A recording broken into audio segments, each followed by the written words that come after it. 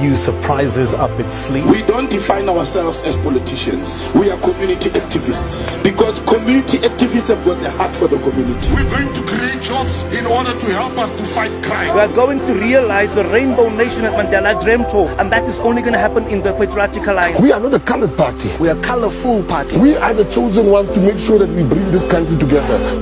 I say thanks to God that He put someone in place to look after us. We are going to win these elections.